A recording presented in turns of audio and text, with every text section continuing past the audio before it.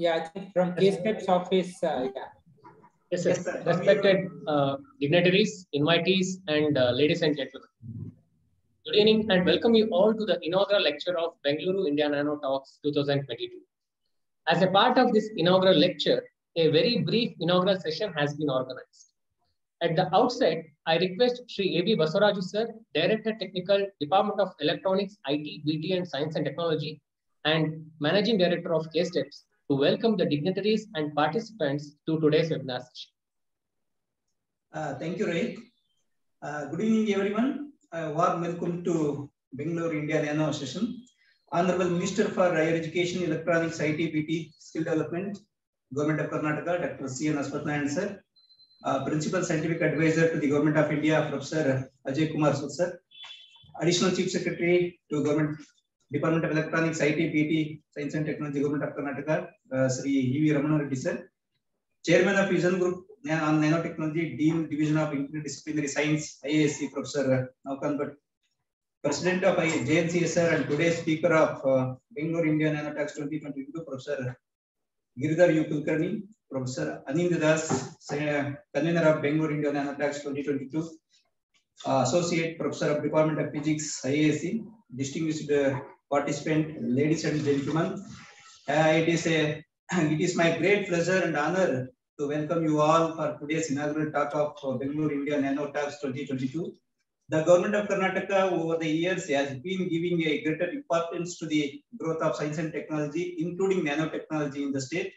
On such effort is organizing a Bangalore India Nano, a flagship nano event since 2007 under the guidance of Bharat Ratna Professor C.N. Rao, Chairman of Vision Group on Nanotechnology, Honorary President of JNCS sir. Till now, 12 editions of the event have been organized successfully.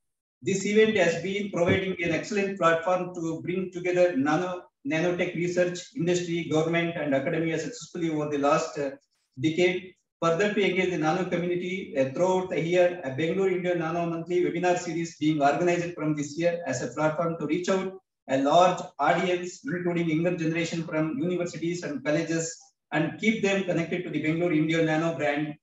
Apart from this webinar series, a monthly webinar talk with eminent nano expert is being organized by Karnataka Science and Technology Promotion Society as an autonomous organization under the Department of Electronics, IT, BT, Science and Technology, Government of Karnataka.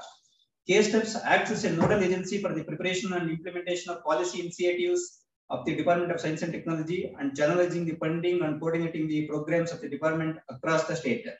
It is also been entrusted to identify the priority areas of science and technology which are useful for the long-term development of the state towards the developing core competency in advanced areas, including nanotechnology.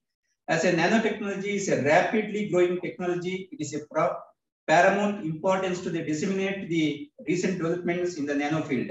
In this context, I call upon the nano community, including younger generations in colleges and university, to make the best use of this platform to share and gain knowledge in the field of nanotechnology. I once again welcome you all. Thank you, one and all present here.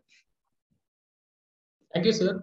I now request Dr. C.N. Ashwatthanaran sir, Honorable Minister for Higher Education, Electronics, IT, BT and S&T, Skill Development, Entrepreneurship and Livelihood, Government of Karnataka for the opening remarks.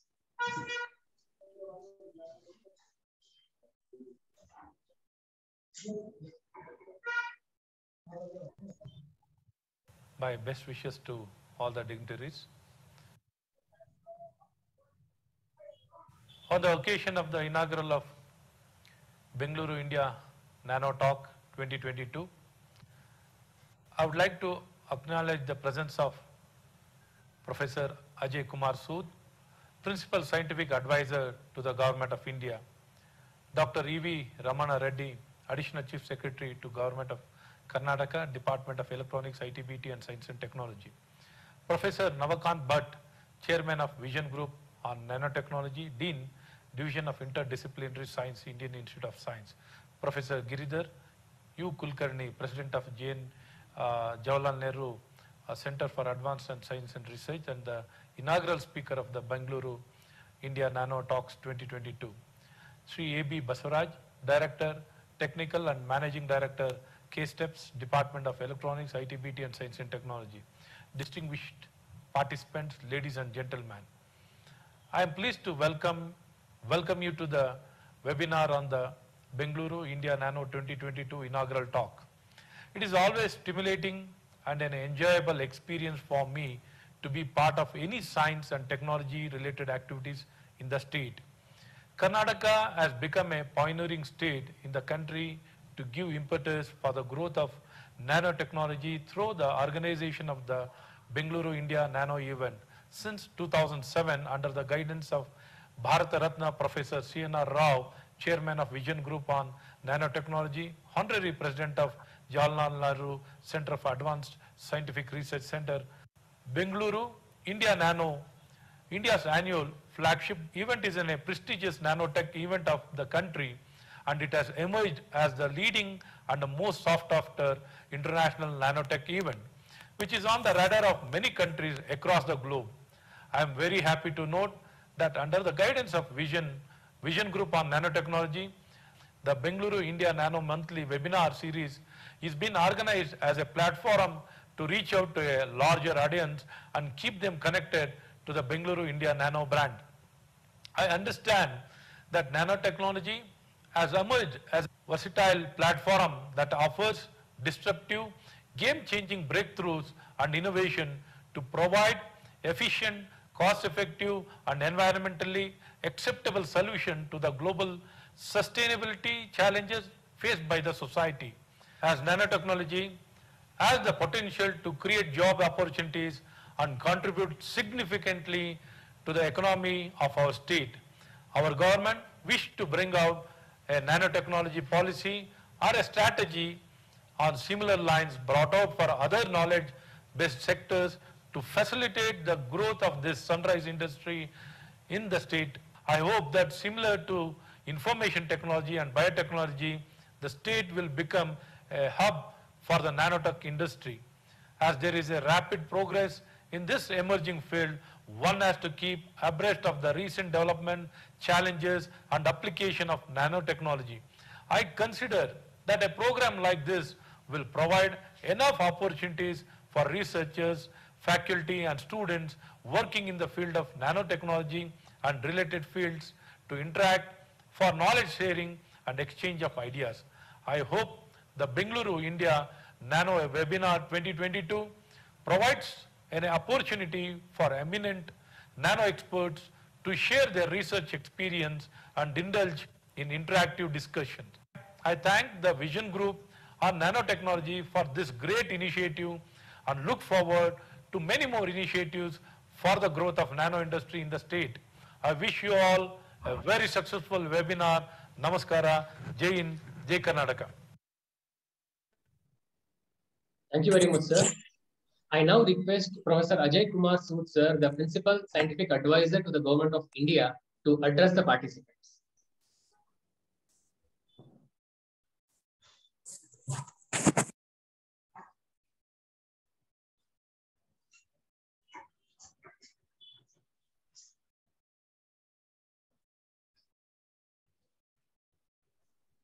Professor Sood, you are muted. Yeah, Mr. Sood. Professor Sood, you are.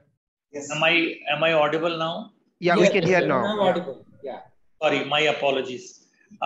Okay, I was just saying it's indeed a great pleasure for me to be able to be a part of this event, which I was not very sure in the beginning because of some conflicting meeting, where this new initiative is being launched, and it is seeing the participation of many dignitaries like Honorable Minister Dr. Ashwath Narayan, Dr. Ramana Reddy, Dr. Basavaraju, Professor Navkant Bhatt, Professor India Das, and of course our bridegroom of the day, Professor G.U. Kulkarni, who is really launching with this inaugural talk.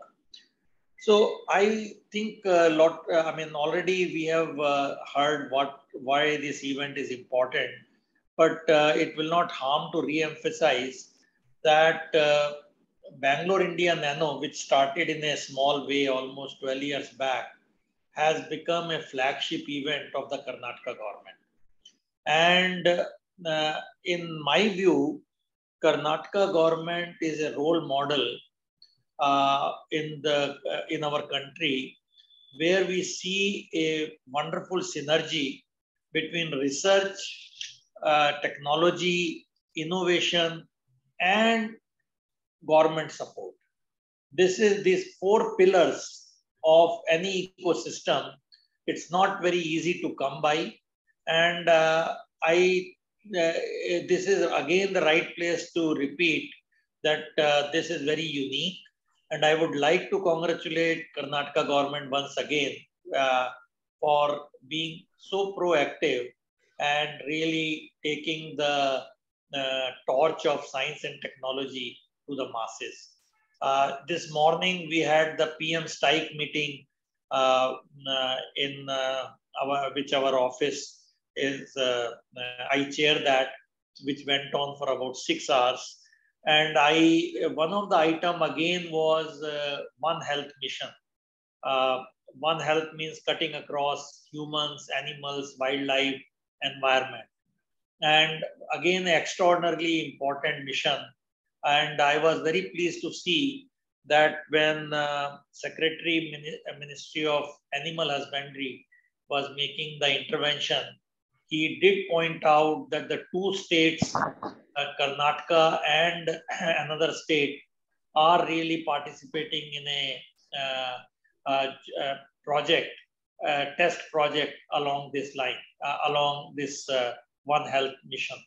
So again, this is another example where Karnataka government is showing the leadership. They are showing the leadership in semiconductor ecosystem, which has been announced by the government. We already are reading about the huge investment that is likely to come.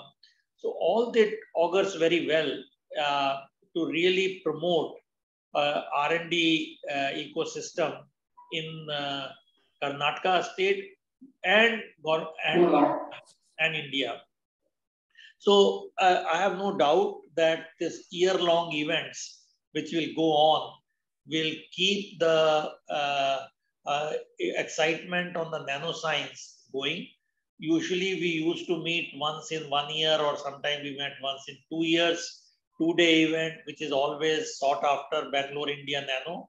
But now we will have such interaction events on almost monthly basis. And if the need be, it can be made once in 2 weeks if there is enormous interest. And we have very many wonderful speakers lined up. And so I think it all gels very well to bring home the point that when there is so much support from the state leadership, it can do wonders. So, so I would like to congratulate here our Honorable Minister who just inaugurated this, and Dr. E.V. Ramana Reddy, who is here with us this evening, to really say thank you and look forward to this continued support to this S&T system in the state, and that also goes a long way for the country. So it is all integral part, and thanks to Anindya that he is anchoring this. By the way, now he's the full professor. Somebody says associate professor. No, he's the full professor. There is a correction. Correct, Anindya? No, I'm still associate professor. So thank you, Anindya. But it's wonderful. I am happy I'm able to join, and I'll see if this conflict is not there with my program. I look forward to join subsequent events as and when possible. So Navkan, thank you so much for your leadership, and I'm sure we will go a long way in nurturing our young talent spread across the state and the country to be excited about. Thank you, and thank you for having me here. Thank you very much, sir, for addressing the participant in spite of your busy schedule. Now I request Dr. E.V. Ramana Reddy, sir, Additional Chief Secretary to Government, Department of Electronics, IT, BT and SNT to address the participants. Dr. C.N. Ashwath Narayan, Honorable Minister for Electronics, IT, BT, SNT, Higher Education and Skill Development, Professor Ajay K. Sood, Principal Scientific Advisor to the Government of India, Professor Navkant Bhatt, Chairman VGNT, Government of Karnataka, and Dean Division of Interdisciplinary Sciences, Professor Sens, IISc Bangalore, Professor Giridhar Kulkarni, President of Jawaharlal Nehru Center for Advanced Scientific Research, Professor Anindya Das, Mr. Basavaraju, Dr. Venkatesha, and all the participants from various universities and colleges. Firstly, though it is already 2.5 months, I would like to congratulate Professor Ajay K. Sood for taking over as the position of Principal Scientific Advisor to the Government of India. And I wish you all the best, sir. And I hope you will make a good beginning and you will make rich contributions to the scientific community of India. Thank you very much. Thank you, sir. Thank you, sir. I'm happy to be present at this inaugural function of the Bangalore India Nano Talks. As all of you know, Karnataka has a very solid base of science and technology and research and development, not only in public sector undertakings like ISRO and DRDO centers and National Aeronautics Laboratory and different other public sector undertakings, but we always boast of 400 global capability centers in Bangalore and Karnataka of various multinational companies from world over. In fact, in the morning, we had a meeting with the South Korean ambassador there. He was proudly mentioning that Samsung has their second largest R&D center outside their headquarters in Bangalore. Similarly, many multinational big companies have their largest R&D centers outside their headquarters in Bangalore. So that is the USP and that is the strength of Bangalore, that we have not only public sector great R&D centers, but even the private sector, everybody is coming to Bangalore to set up their largest R&D centers. And we are also proud of our Indian Institute of Science, which is more than 100 years old and which is #1 university in the country. And realizing as Professor Sood has said, realizing the importance of nanotechnology. In fact, Karnataka government has formed the Vision Group on nanotechnology in 2007 itself to create some kind of congenial atmosphere for the nanotechnology industry to grow in the state. Again, Bangalore India Nano event, the flagship event, was started in 2007 to provide a platform for researchers, industry, and academia to exchange their knowledge and ideas. And under the able guidance of Professor C.N. Rao, Professor Ajay Sood, Professor Navkant Bhatt. In fact, we had very good events in the last few years, and last event also we have seen very good participation from many of the international, we had many international participants. I'm happy to note that Vision Group on Nanotechnology under the honorary chairmanship of Professor Bharat C.N. Rao and chairmanship of Navkant Bhatt has initiated this another new initiative called Bangalore India Nano Webinar Series, which will act as a platform to reach out to the larger audience. In the Nano event, though we may have once in a year, 2-3 days, but we would be reaching a limited audience. But by having continuous Nano web series, we will be able to reach not only all colleges and universities in a large number and also on a continuous basis. Hence, I take this opportunity to extend my heartfelt thanks from the Government of Karnataka to Bharat Ratna Professor C.N. Rao, Professor Ajay Kumar Sood, PSA to the Government of India, and especially to Professor Navkant Bhatt for thinking of such an initiative and starting this initiative. I hope the younger generations from the universities and colleges will make use of this platform. And I wish Bangalore India Nano Talks 2022 a great success. Thank you. Thank you, sir.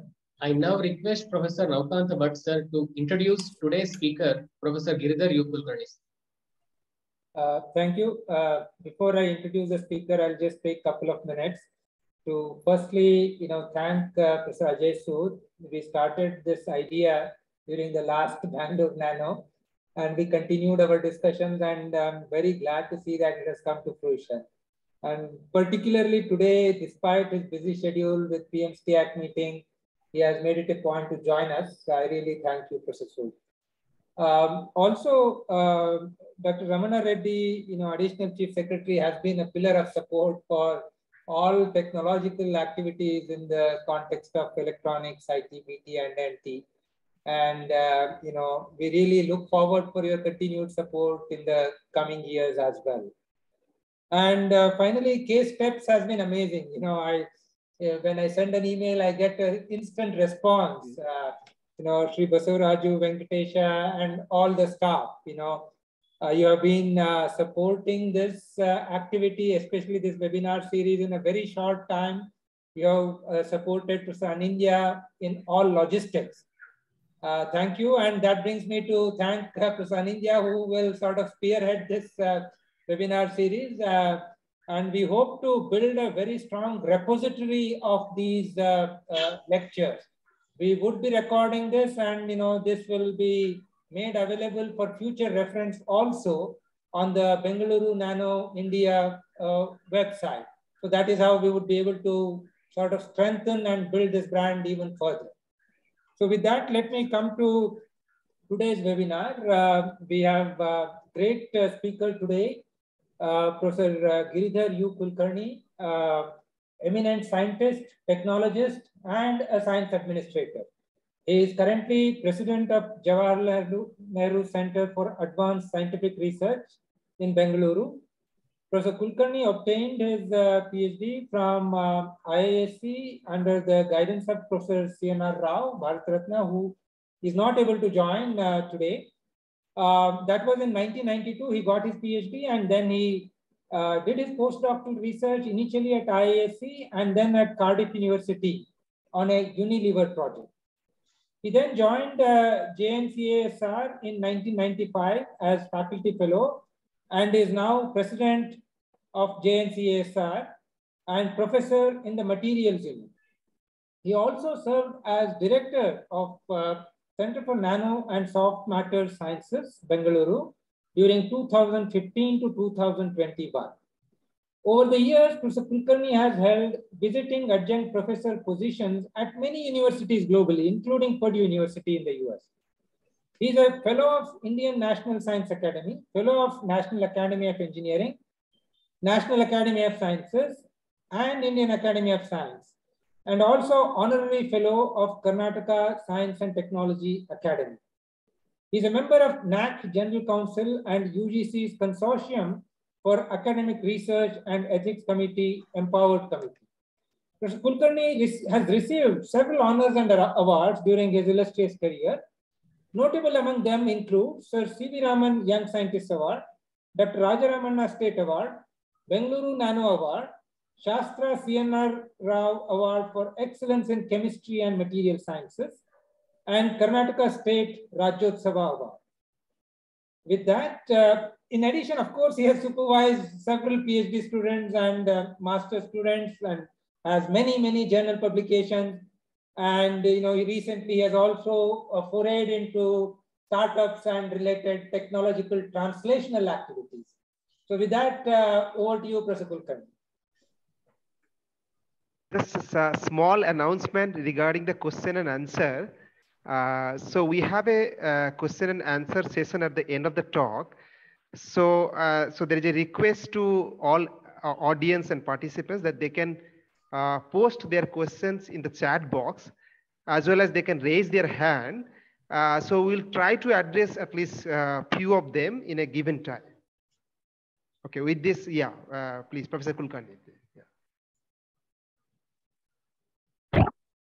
Thank you, Professor Bhatt, for the kind introduction. I'm glad to be with you all at the launch of this event, Bangalore India Nano Talks 2022. Anindya, am I audible clearly? Yeah, you're audible. Yes, Professor. Continue. So on this occasion, I express my sincere gratitude to Professor Sienna Rao for all his support, guidance, and mentorship over the years, over the decades. I sincerely thank VGNT, the organizers, for this kind invitation. Thank you, Professor Sood. I know how super busy you are, but in spite of that, you are participating. I should be grateful. Thank you, Professor Bhatt, for the invitation. And it is truly an honor. I'm really touched by this because this is the maiden talk of the series and I have been chosen. I don't know, there are so many other names. And so it makes me feel very humble, actually. And on the government, which is extremely appreciable.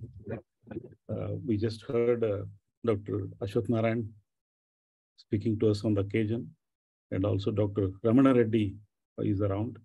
So it is again a great honor to give a talk in front of such audience, joined by, I was told, lots of students and colleagues from various universities and colleges. A big thank you to all of you. Let me try share the screen now. And Professor Bhatt, it is now 5:56. I think we are running a bit late, maybe 10, 12 minutes or so. I'll keep an eye on the time, and you or Anindya can alert me at the end of my 40th minute. That will be helpful. Okay, yeah, Anindya will do that. Yeah. Thank you. I will go for sharing of the screen. I have just recovered from some fever. I hope I will not be excessively perspiring through the talk.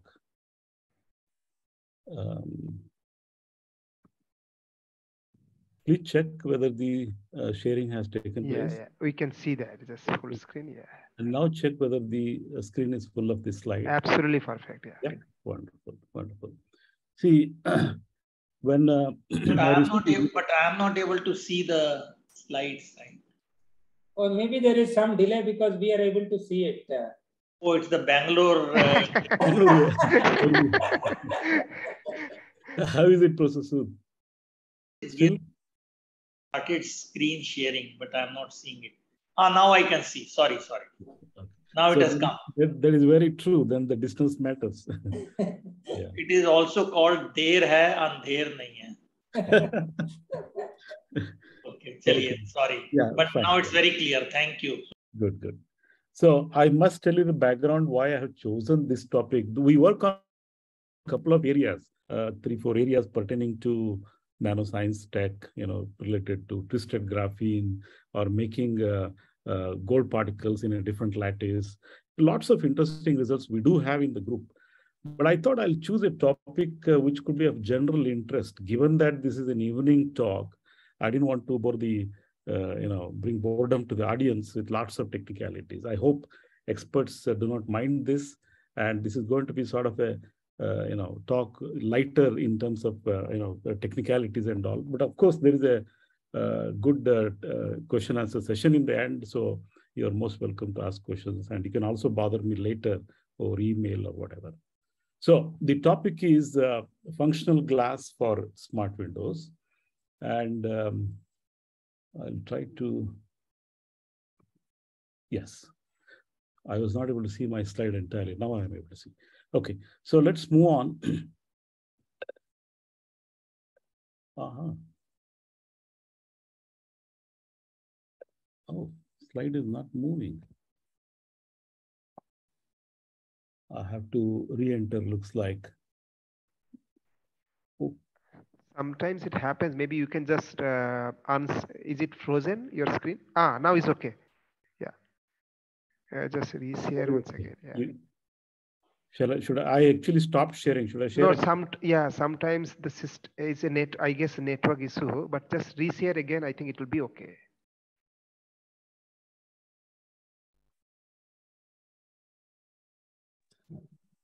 Sorry, you can reshare it, sir. Yeah, it has come. Can you please check whether it's going to next slide? Yeah, perfect. Yeah, okay, at last.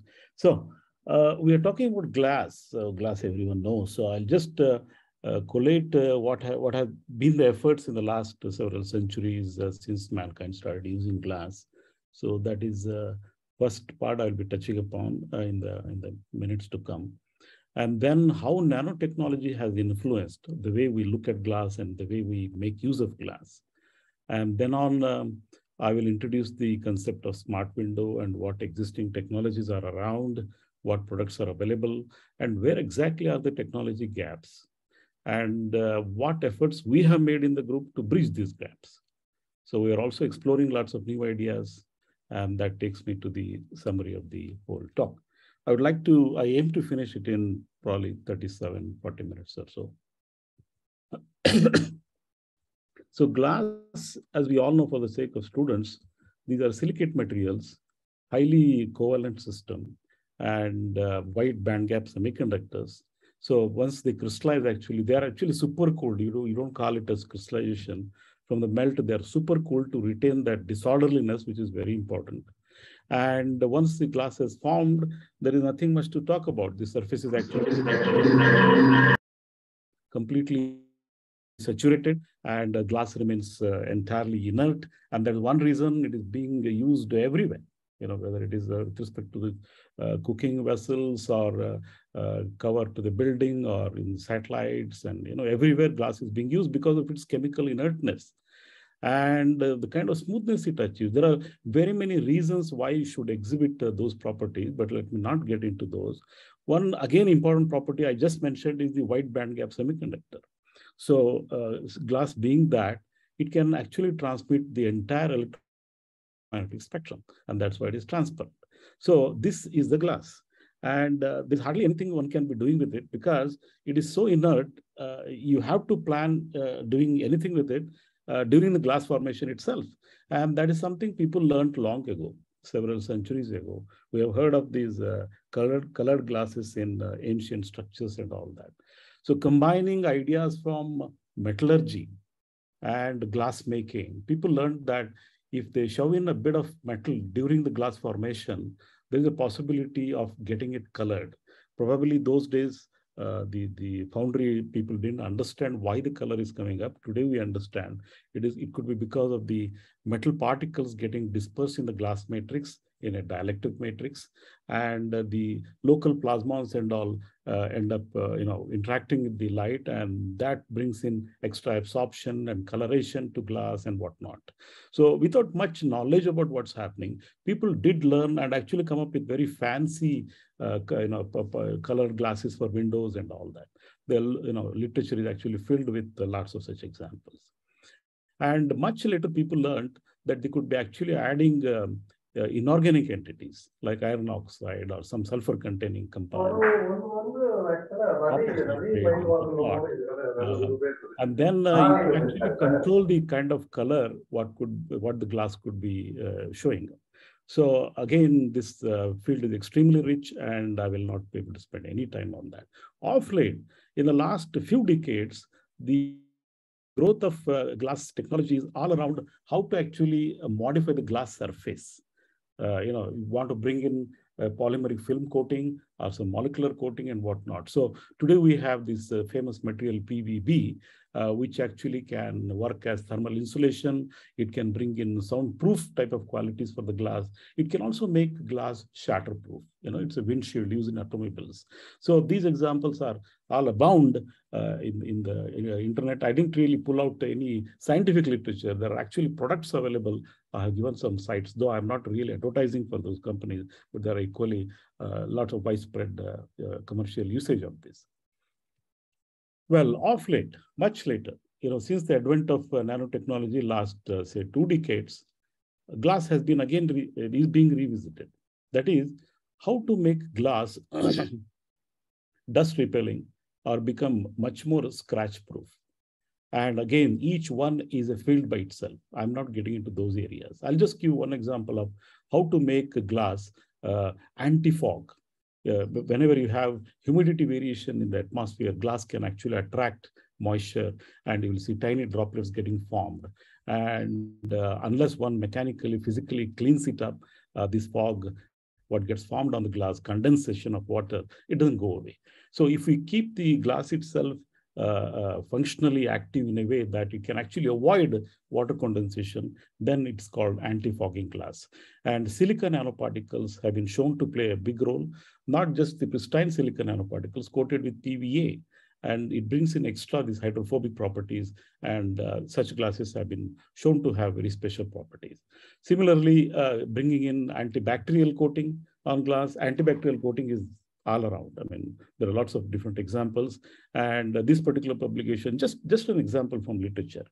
They used silver nanoparticles in a controlled way, and without really affecting the optical transparency of the glass, they could actually bring in the antibacterial coating and study how the efficacy of these bacterial culture, how does it grow, and whether it can be contained and all that. So these have been termed as antibacterial coating, and nowadays even antiviral coatings are also available. So this is how the nanotech has moved forward, taken forward the glass technology. And but I will only be focusing, as I said, on one particular aspect, and that is got to do with smart windows. Okay. And I don't have to explain you what is a smart window. You can see the picture there. I've given the source below there. This is actually a commercial product. And here is a meeting hall, which is covered with glass panes, huge glass panes.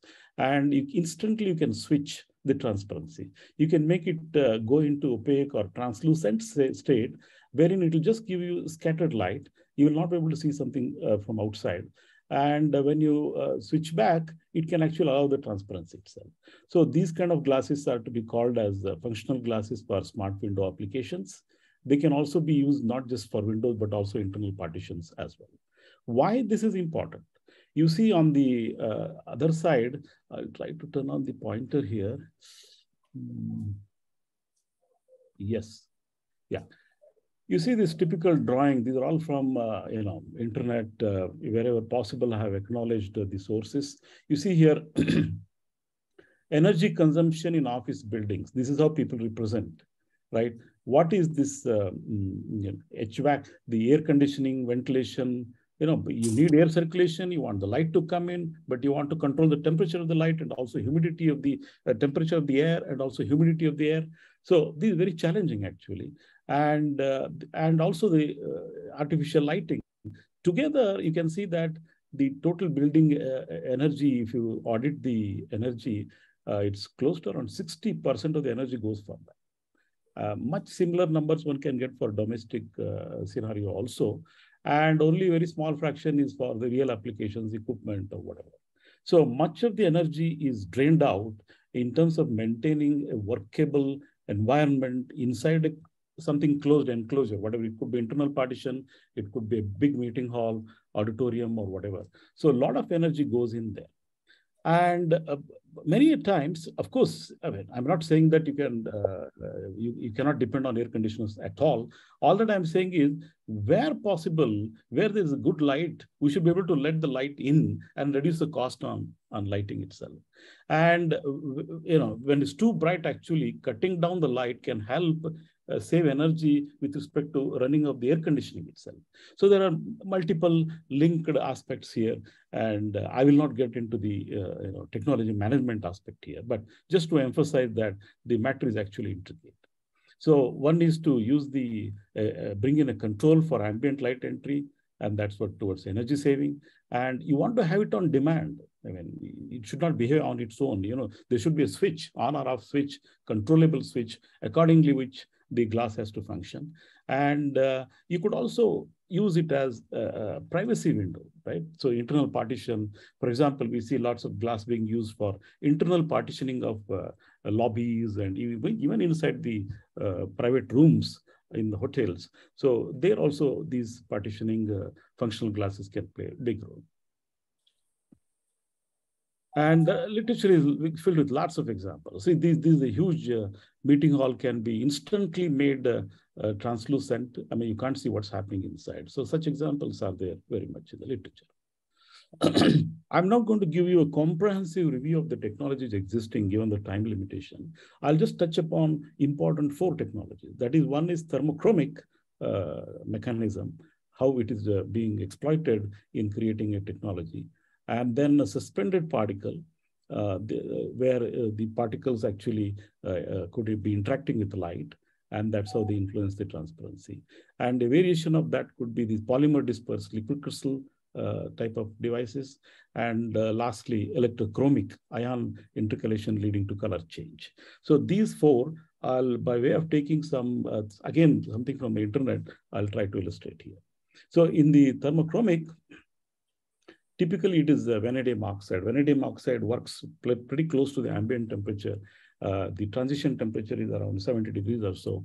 And if you dope it suitably, it can actually brought down to almost ambient temperatures. So when the temperature is varied, you can see the picture below. When there's a bright light, like in the afternoon, the whole glass gets tinted. So it actually controls the harsh light entry. It's like wearing a cooling glass. And then in the morning and evening hours, when there's hardly any light, actually it can become transparent. This is something where vanadium oxide goes on changing by itself. It doesn't need energy, but you have hardly any control over it. So people have found a limited use with it. Of course, it finds use in terms of open facades, the kind of example what I have shown there. It can't be used in a programmed way wherever you want to have your own control. And so it does find applications, but it has limited applications. The advantage is that you're not spending any energy here. It runs on its own. Next one is suspended particle design. Here, what is done is, you have essentially a sandwich device. You have two glass panes, and they are coated with a conducting layer, electrically conducting layer. I'll come to that in a minute. And you hold them together, leaving a small cavity. And in the cavity, you actually fill it up with a gel, liquid or typically a gel. And then you will have some suspended particles which respond to the electric field. So when the electric field is applied, as shown in the diagram, the particles get aligned. And when they get aligned, little pores end up opening. It's like electrophoresis. And then the light passes through that, right? And when you just pull off the voltage, then because of the Brownian motion, they get randomly distributed. And again, they block the light. And people have applied such technologies even in automobiles, as shown in this picture here. And the most popular example, people are really trying to push hard this particular technology. This is the PDLC, where we rely on the liquid crystals in order to respond to the electric field. So here we have, again, glasses coated with electrically conducting layers. And in the middle, we have filled in with polymer matrix in which liquid crystals are dispersed. Liquid crystals have this tendency to quickly respond to light, and also they can effectively change the refractive index of the medium. So you can make the refractive index match with the host polymer, or you can put it off. Accordingly, you can have the glass becoming something which can scatter light, what we call the translucent state, or it can simply transmit light with much ease.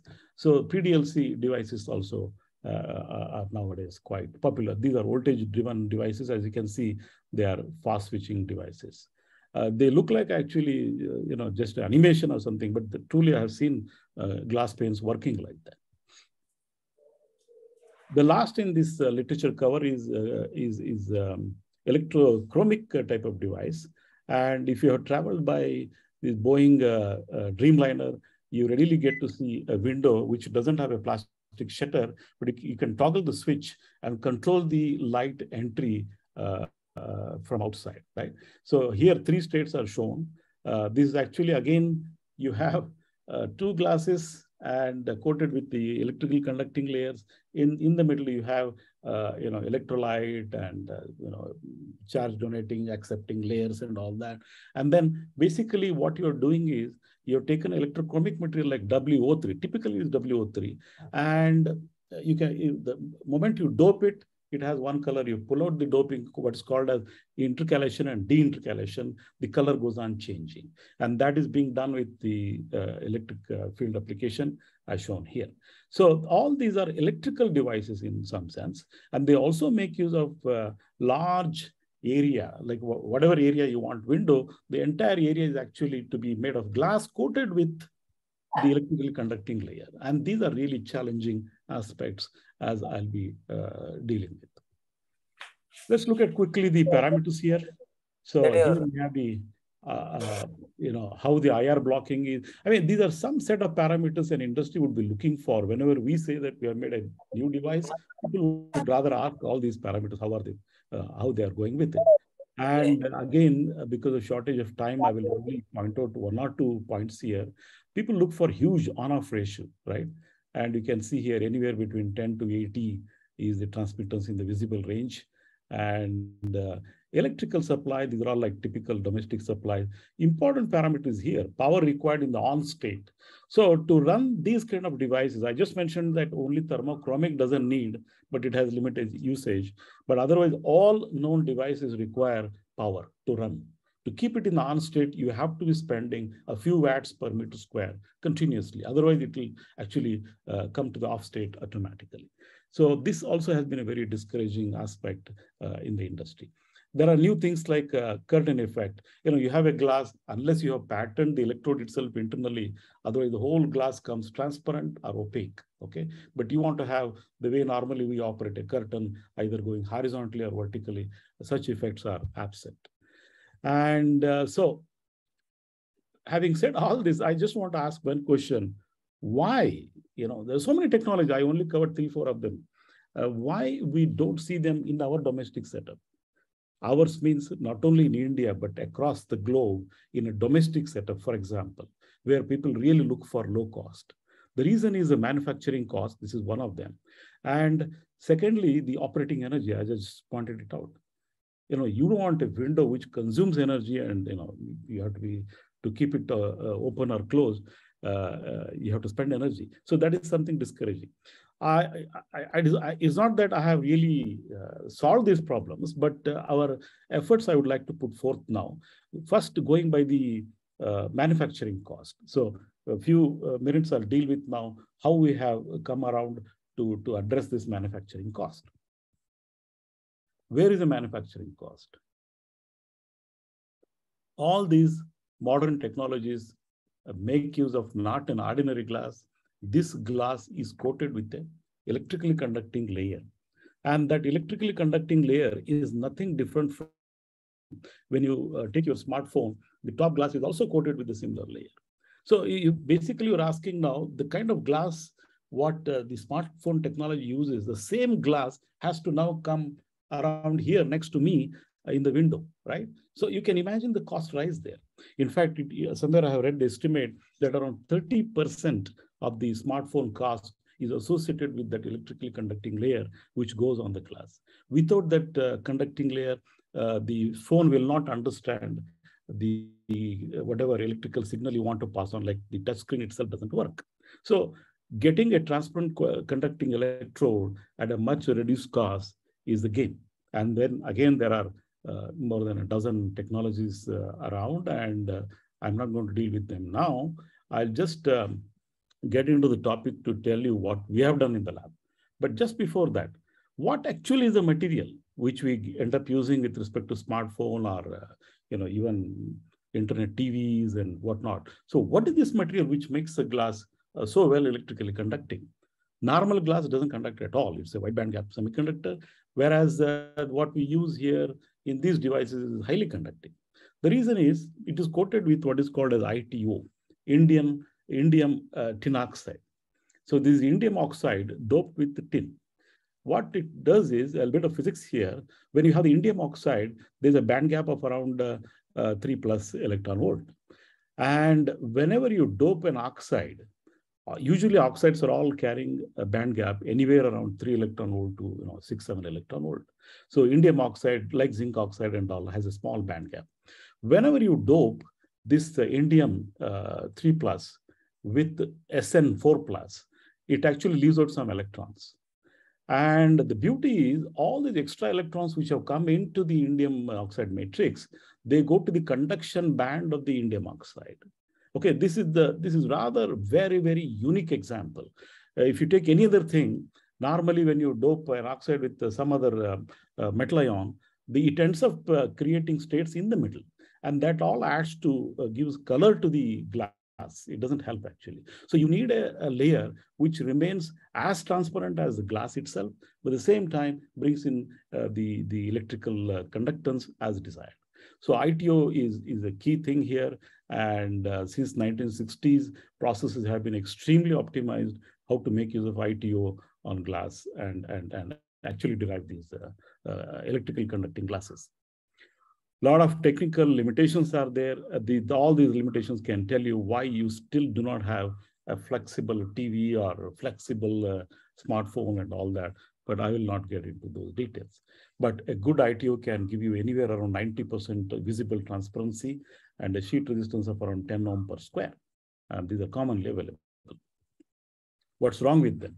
The wrong thing is the cost of indium. Indium is almost as expensive, as less abundant as silver is. And silver, we use, remelt it, make jewelries, make vessels, reuse again, but we don't do the same thing with indium. The moment my phone is old, I just throw it. There is no easy way of recovering the indium itself. And that has been the big concern because indium is depleting on the Earth surface. So people have to look for alternate technologies. As I said, there are lots of technologies. I will not get into those details. I'll just come to home front now and tell you what we have done in the laboratory. What we have made is actually, instead of working with the continuous coating, we are satisfied with bringing in fine wire meshes on a given surface. These fine wire meshes, they're so fine that just with naked eye, you cannot make out. You have to put the system under a microscope to see these wires. And we have to have this mesh of wires which are produced in a very, very affordable way. That's the biggest challenge, actually. So there are, again, many ways of doing it, including lithography and all. But what we relied is on a very natural process, what is called a self-forming templating method. And this is something which we had to discover ourselves. I think we were almost the pioneers, along with 1 or 2 groups in the world, who have contributed to this work way back 6-7 years ago. And the example, in this example, what I'm showing you, we have actually some acrylic resin dispersion. And this is like a colloidal dispersion. You coat it on a piece of glass. And having coated it on glass and allowing it to dry, it comes with some solvent. And once the solvent goes away, these are all desiccation cracks, which get formed are the desiccation cracks. And as they get formed, they get interconnected as well.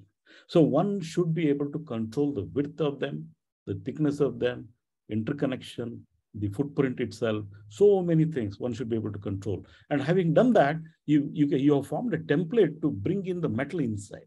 Okay, so here I have shown one example of this cleavage here. This is a crack opening here. You have so much of room to fill in metal here, but it is hardly 1 micron wide. Actually, we have gone down to around 100 nanometer width cracks.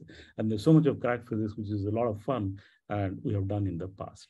So what we do is to actually keep the film thickness at the threshold below which actually the film doesn't crack at all, and realize very, very fine cracks.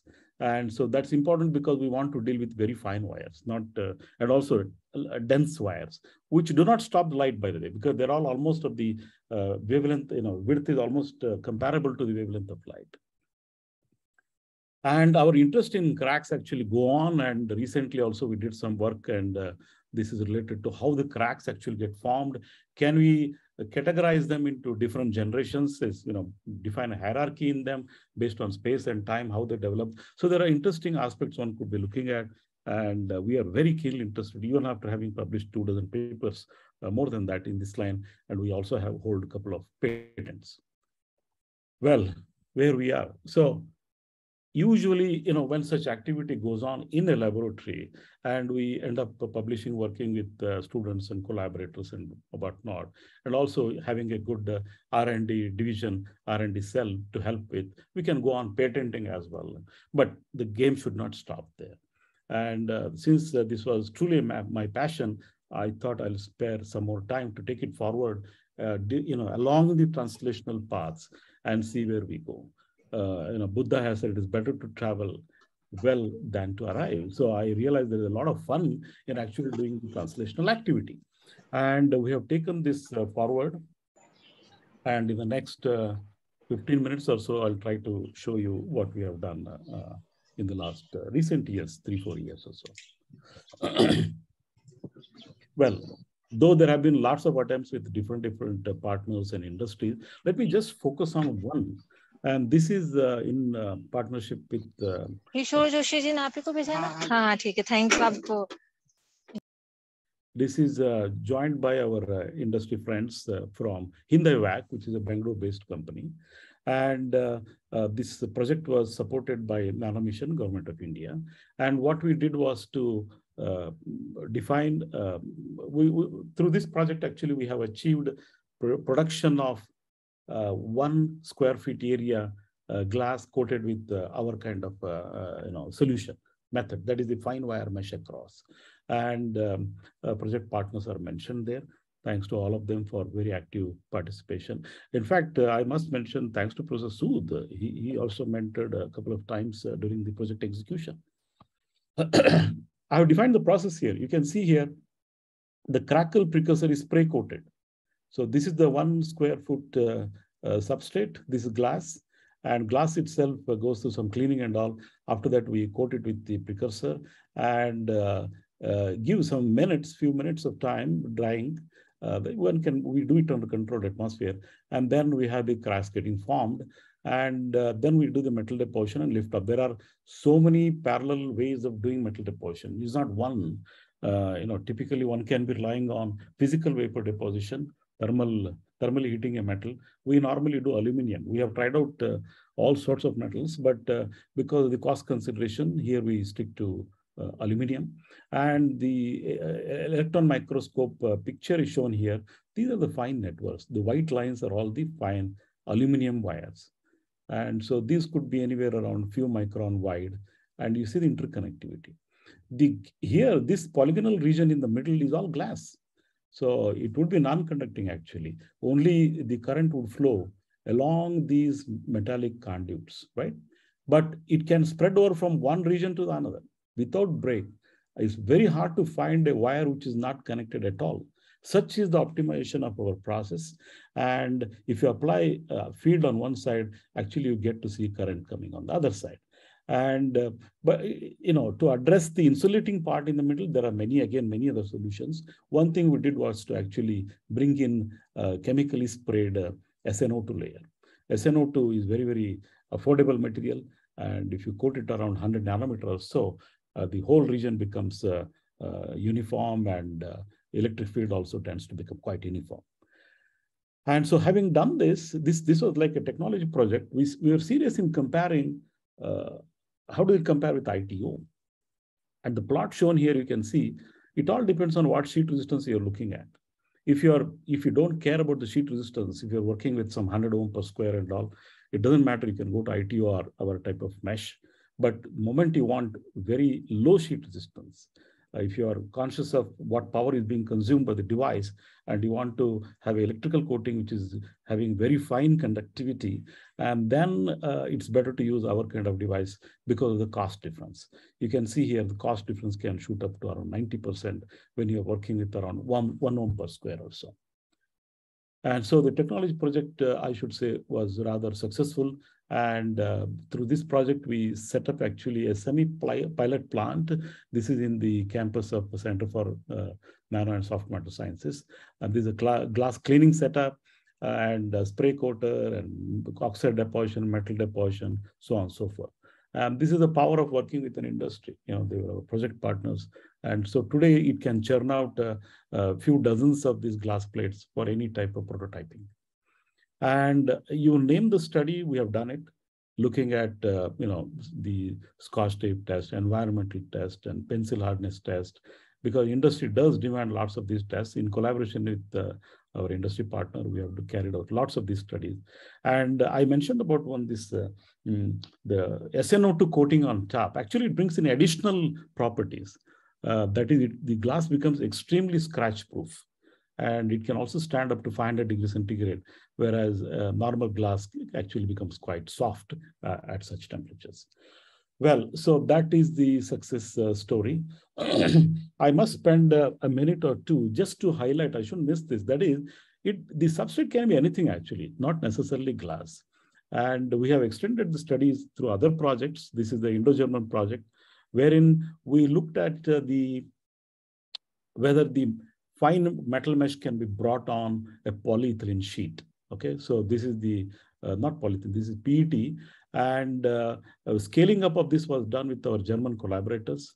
You can see here, this is a piece cut out from a big roll, 4-kilometer roll. It's a roll process. That's what they developed actually. And you pull it out and you can see the 2 aluminum bars running across the sheet.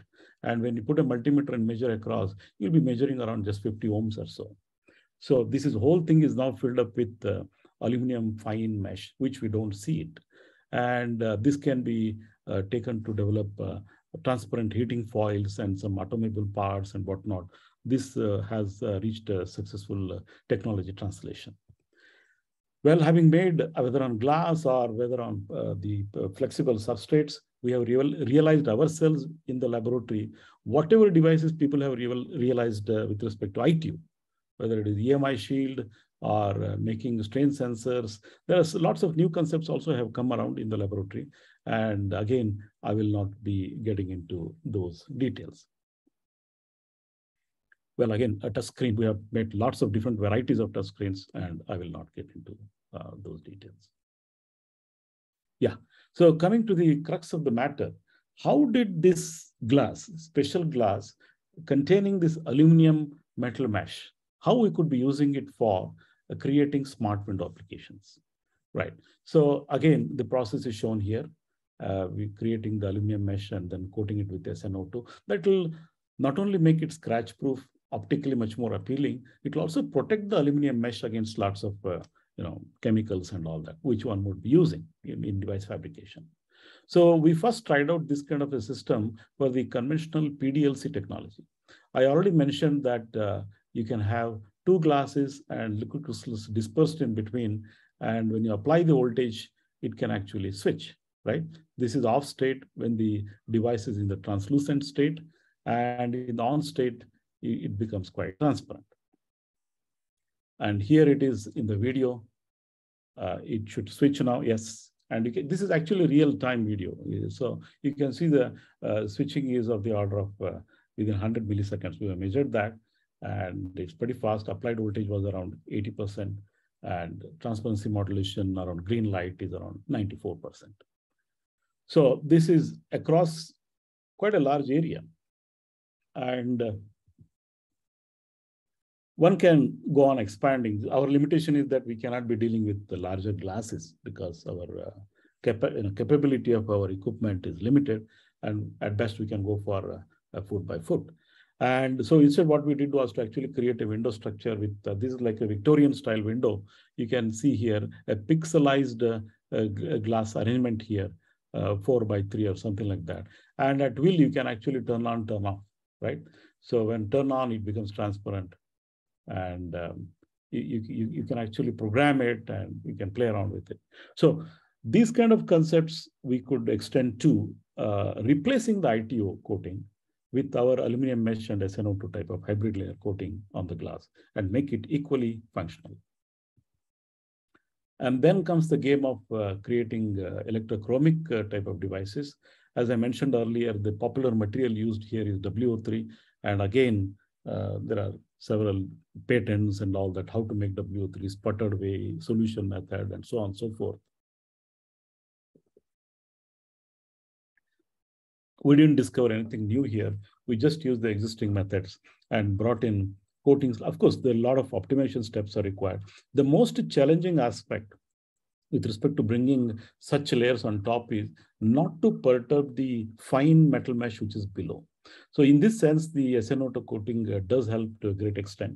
And having made that, you can see sort of charge-discharge kind of cycles, intercalation, de-intercalation kind of cycles. And the response is of the order of few seconds. That's what is expected for electrochromic devices. And here is a glass coated with such material. And you can see in the 3-electrode system, the color is quite appealing, like it becomes completely dark. And we have first studied cycling aspect with respect to them in the 3-electrode system. And having convinced ourselves that the optimizations and all are appropriate, then we have translated that to a full-blown device, which is a 2-terminal device. And this is a 1 square feet device. You can see here, by application of just around 2 volt, it actually becomes colored. And it takes just about around 2 minutes to do so. And you can also make it transparent again by applying the voltage in opposite polarity. You may recall that if you're trying to toggle the switch in the Dreamliner, it also takes similar time actually. It goes with the chemistry of intercalation and de-intercalation, and nothing much can be done about it. That's also the limitation of this particular technology, which is electrochromic technology. And coming back to the set of parameters here, I already mentioned that though PDLC, electrochromic, and suspended particle are around as technologies, as products, PDLC is coming hugely in lots of different markets, including on flexible films. You can actually buy films which are PDLC active, and you can laminate it on glass. That is also possible now, but cost is the one which is prohibitive. And electrochromic, I told you, it can become window pane for aeroplane or things like that, but not on ordinary vehicles. Suspended particles find some limited applications in big setups and also in automobiles. And the manufacturing cost is one. Probably if people adopt our kind of method, then maybe cost can be worked out in a different way, and it can become more affordable. But yet one more parameter remains to be worked out, which we did not address so far, isn't it? That is to do with the power required to keep the device. These are all devices actually.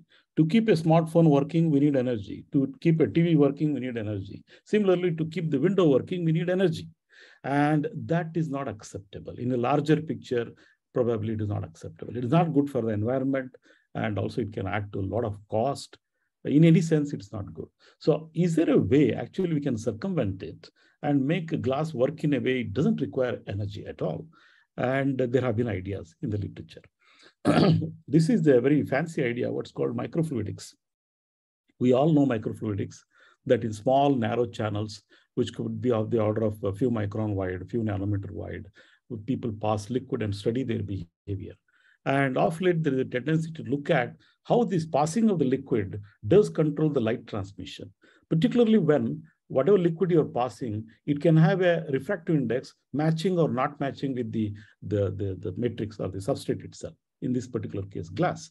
So this is a schematic which is illustrating that if you take a frosted glass, frost, I mean, not by temperature or anything, condensate and all, it is actually the glass made into a translucent state because of its roughness or whatever, and it's available in the market. And if you look at glass air interface, light doesn't transmit. In fact, this kind of glasses we use everywhere, right?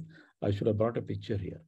And because of that kind of roughness, incident light from outside or from within, it ends up scattering.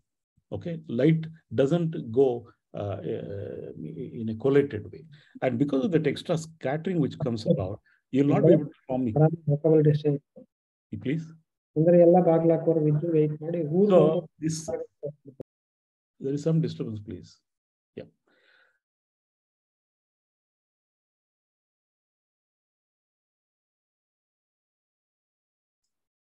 Mr. Kulkarni, you have to unmute yourself.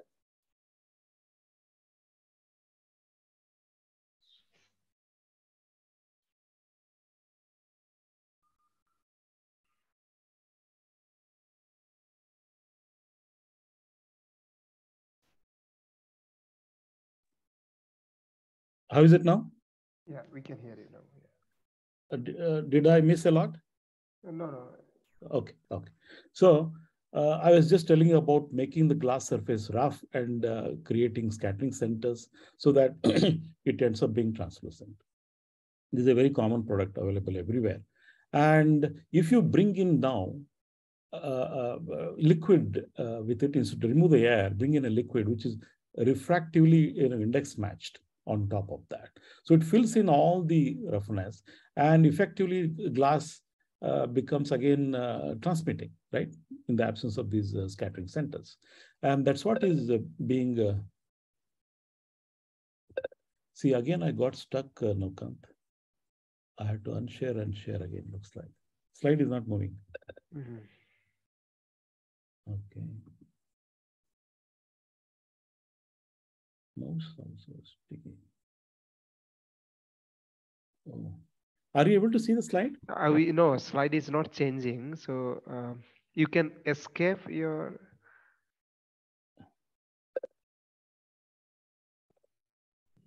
Only some sound comes, but yeah, that is from, yeah. Can you press escape button in your laptop? I did that, but yeah, it doesn't have. Now it works. Yeah. What is working? I unshared actually. No, it's unshared. Yeah. I mean, yeah. So I'll share it again. Sorry for the interruption. How is it? It's perfect. Yeah. Okay. So there have been publications in the recent past. Now you can see Advanced Science in 2017, where people take typically polymer kind of substrate and etch microfluidic channels through that, and then sandwich and pass a liquid, which is reflectively matching. And then you can create such substrate. This is the experimental one. You can show, you can see here on the top. Once the liquid is filled in, the whole thing, the striation itself disappears, the pattern itself disappears, as if liquid is not there and no roughness is there. Such concepts are around. I'm not too sure about this bottom picture, whether it is sort of simulated or real one, but these ideas are around in the last few years. What we have done is to actually take it to the next level. And here is the video showing a big glass pane, typically used in a domestic setup. And then we have created our own way of making these microfluidic channels and filled in liquid, wherein once the liquid goes in, the translucent nature disappears. And once the liquid is pulled out, again, the translucent nature reappears. The video is not that clear. I'll go to the stills here. So you have the translucent state wherein there is no liquid filled in. Liquid is all in a small cavity here below, and there's a toggle switch here with a little pump attached to it. And once the pump is activated, this is a very ordinary pump, and the liquid is starts filling in now. As liquid fills in, that portion of the sandwich device becomes transparent. It is so faithful that you just can't make out that there is a liquid there. And we call this as curtain effect. Top is translucent, bottom is transparent. And if you go on pushing liquid further, you can see that the entire glass pane has become transparent. And what the video, what I showed was a little faster to save time, but actually the going up can be within few seconds, but coming down can take a little longer. Recently, we have addressed these issues also, but let me not get into those details. Yeah, so now come to the comparison table. I was particularly focusing on one aspect, that is about the power required to run the device. I put it 0 here, right? These kind of devices do not need energy at all. Just that when you're doing the switching, you have to decide whether you want to do it manually, like a manual pump or something, or you want to assign some electricity to that. That's the only cost. It's only to switch the state you may require some power, but not to retain the state itself. Otherwise, it's an excellent device. It is much appreciated everywhere. We have shown it in various expos and all that. And importantly, we have here the curtain effect, which is absent in other technologies at all. And having done so, we did talk to lots of industries, and particularly one industry took a lot of interest. This is one of the global players, Saint-Gobain, and their Saint-Gobain from Chennai took a lot of interest, and they've been working with us. We are into a collaborative project now, and these kind of big glass panes are now being made in their setup, and they're examining the field, conducting the field test and whatnot. So this also is almost reached its technology translation path, and we are so glad about that. And having done that, the next fun is actually, can we combine certain of these technologies? I'll just take one more minute. That is, having made the microfluidic device with the liquid which we are filling in, can we now have a liquid, a refractive index matching liquid, rather than ordinary liquid? Can we have an electrolyte doing the job? And also, we need to bring in electrically conducting layers on these roughened glasses. Okay, so these are challenging aspects, but it is very heartening to share with you that we have an entirely dedicated team for that. We have a new project from the technology development activity from DST, which has been granted. In the last few months, we have started this activity, and I don't have slides here to show you the initial data, but our plan is to actually achieve functional glass windows with lots of the different possibilities, with different colorations, curtain effects. You know, when you want, you don't have power, you don't have to worry, you can rely on the microfluidic aspect. When you do have power, you have the fun of bringing some extra coloration to the glass, whatnot. So all these things would be a possibility in the next 2 years or so. Here also we have industry partner working with us. I think that almost comes to the end of my presentation. And as you can imagine, this has been an activity for the last 6-7 years, starting with initial PhDs focusing on, here a bunch of people are shown, focusing on how the cracks form, how to optimize them for our application, whatnot. And then we also had external collaboration, solar cells and making heating foils and all with industry in Germany and also University of Bayreuth. And crack modeling also, we have had colleagues who worked with us. And again, colleagues from SENS, Dr. Prasad, Dr. Geeta, who helped us make PDLC devices, and a whole bunch of people, including Dr. Ashutosh Singh, who is a project scientist now, working with us on this. So several funding agencies have listed out here. I must acknowledge the generous funding we received in the past and even now. And so we should be extremely grateful to all of these people. And so thank you for your kind attention. And I hope I just finished on time, and I'll be happy to take questions. Thank you very much. Yeah, thank you very much, Professor Kulkarni, for a Should wonderful I unshare talk. now? Sorry, should I unshare or let it be? Yeah, if there are questions, maybe yeah, you can keep it right now for a few seconds. Yeah, few minutes. Okay. Yeah, once again, thank you very much, Professor Kulkarni, for a wonderful talk. I think let's thank the speaker for a wonderful talk. So now the session is open for question and answer, though I don't see anything posted here in the chat box. But if there are questions, please raise your hand or you can unmute and you can ask the question.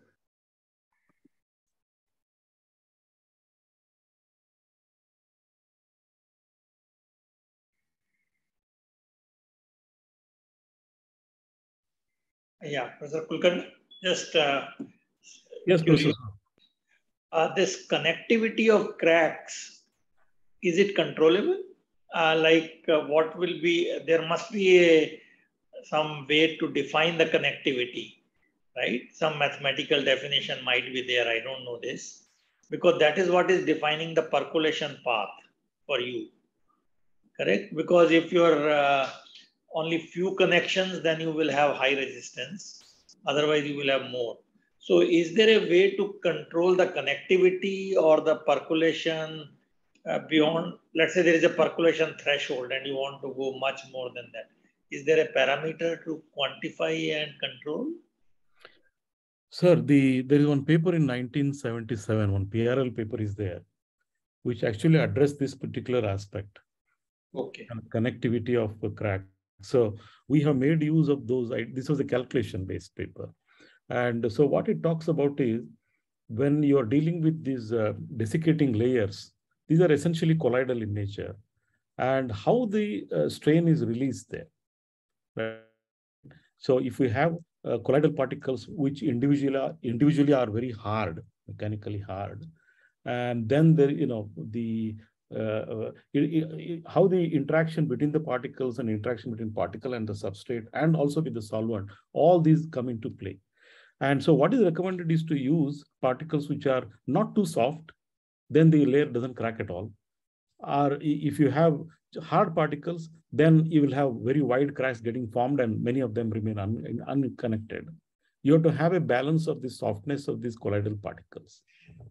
And so it's only we searched which could be most well-suiting. And through microscopy and all, we satisfied ourselves that we do have such particles. So I showed one one micrograph where, I don't know, it's not easy to go back and all that. In microscopy picture, you can see the particles, they are deformed and getting packed. And that's the most important aspect. Otherwise, you simply have the entropically arranged particles and they're useless for this purpose. Okay. No, because what happens, otherwise you may have the whole layer peeled off instead of the cracks. Absolutely. Because Before it's a way to release the stress. Yes, exactly. Yes. Yeah. Yeah. Thank you. Thank you. Chart, there are 5 of them. What they are? I mean, have you checked? No, these are before beginning your talk. So testing. Yeah, testing. I have a technical question, Professor Kulkarni. Usually aluminum get oxidized. So do you put some capping layer to have a stability of this? Yeah. Okay. So aluminum is very unique rather. That is, it does form oxide around 30 nanometer or so. Right. And it's a very hard oxide. Mm-hmm. And it is the growth is limited. So it grows up to 30 nanometer in ambient air, and there it stays. I see. So it doesn't unless you make effort to remove again, the fresh layer doesn't form. So it becomes a protective layer on top. Okay, there is a question. Yeah. Please, Dr. Iraibe, am I pronouncing? I'm Dr. Iraya from Bangalore University. Hello, sir. Please. Sir, you have what type of glass you have used in your experiment? So is it a vanadium glass or borate glass or silicate glass? Yeah, in terms of glass, we have done lots of variations, and now we are focusing on glass, what industry is interested in, because they want a specific mechanical property, and also the optical transmittance property. So they are very sensitive about what glass can be made used for the device itself. So we just get from them and use. They are typically borosilicate glasses. Borosilicate glass. One could be using any type of glass. Okay. So you said that vanadium glass is very... I didn't say it is a very active glass. No, sorry. Yeah. See, what I said is vanadium oxide. It is a thermochromic active material. Okay, vanadium oxide. So if you want to make thermochromic type of functional glass, people bring in extra vanadium oxide layer on top. Okay, sir. Okay. Thank you, sir. Thank you.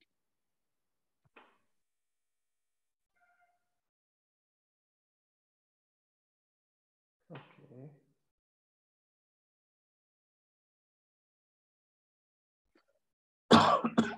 I don't see any raise hand.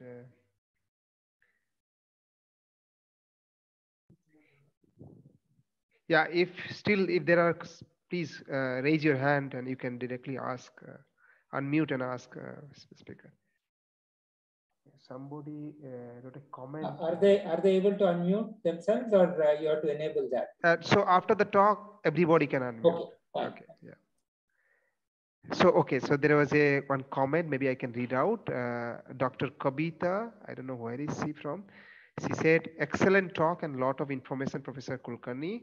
Sir, thank you KSTePS for the wonderful session." I think really great.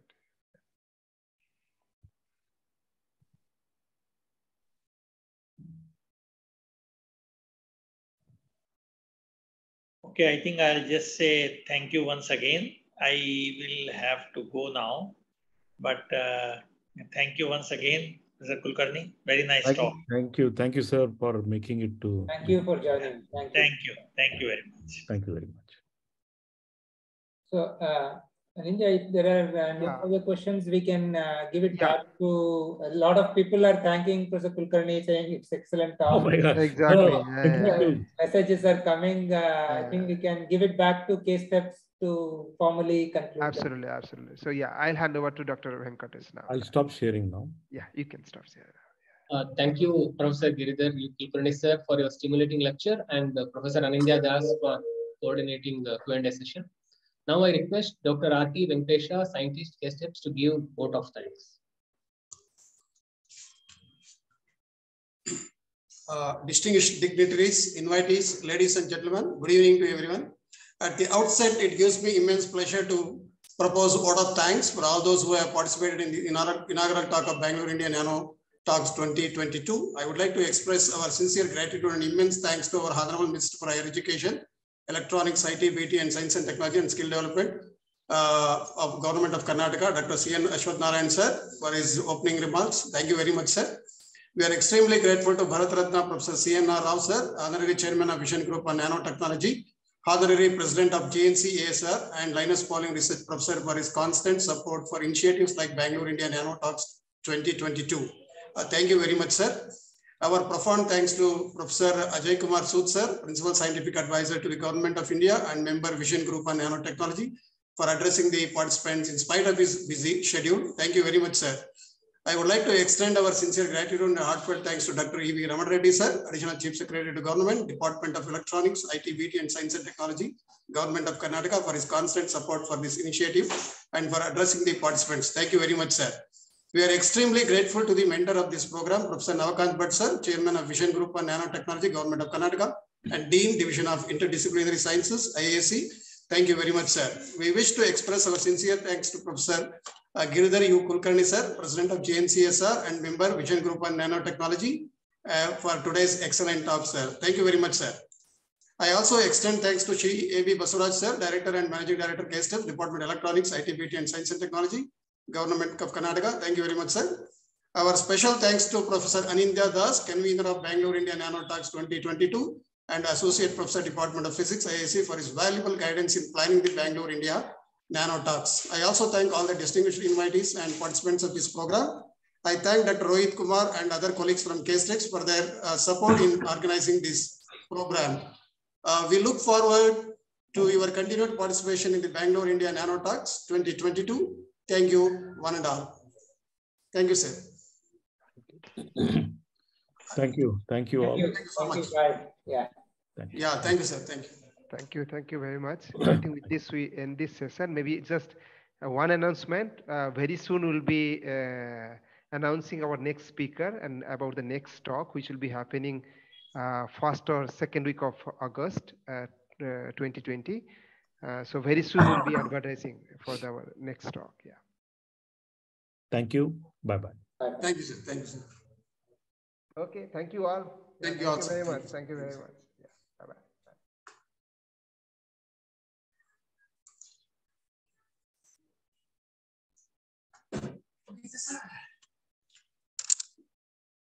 Good, sir.